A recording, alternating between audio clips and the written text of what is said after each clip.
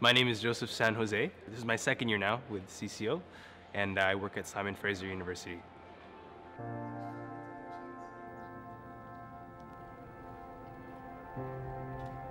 I was born in 1990 in a little tiny island country called Bahrain, which is in the Middle East in the Persian Gulf. And I was raised in the Philippines in a Catholic family, but for our family, being Catholic was just going to Mass on Sundays and not really much else after that. So after I was confirmed, there was really nothing else left for me. The fullest way I could really live my life and be happy was to just try everything once. So I lived my life like that, did whatever I wanted. I did pretty well for myself, but by the time I got through first year was when I realized I had tried everything and I still really wasn't happy. I had a friend who invited me to play drums for some youth retreat. I wasn't really into that stuff, but I was very into music, so he was like, just come and play drums. During the retreat, there was a night of Eucharistic adoration. I didn't know what Eucharistic adoration was at the time, but something told me that in the monstrance, in that presence, was God. And it was at that moment when I first realized what I had really been looking for, which was that joy that I couldn't find anywhere else. And it really filled me for the first time.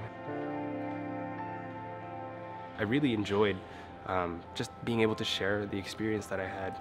So by the time I was graduating, I was realizing, well, this is probably something that I want to do. And everything is history from there.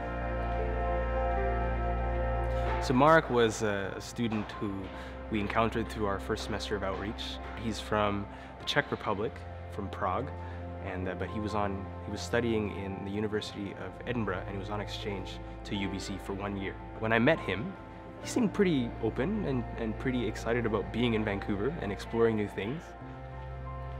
I shared a booklet called The You Are, or The Ultimate Relationship, with him, and it was there where I was able to bring him to a point of understanding that he had to make a decision about faith, whether he wanted to believe in Catholicism or believe in God for the first time. He said no the first time because he wanted to learn more, and that's what motivated him to join the Discovery Faith study.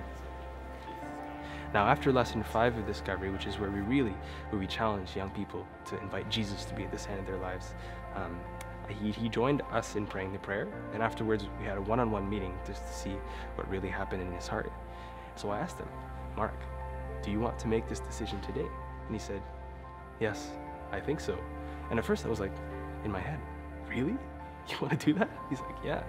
And he really sensed that he made a decision, that he made a choice for the first time in his life. A week after that meeting, he told me that he did want to join RCIA and that he wanted to become a Catholic. He was baptized on Holy Saturday at the Easter Vigil Mass this past year. He goes to Mass every other day, and he received the Sacrament of Reconciliation for the first time last month. And he's been telling me about all the ways he's been growing in his faith, and he prays every day. He just loves everything that's happened to him.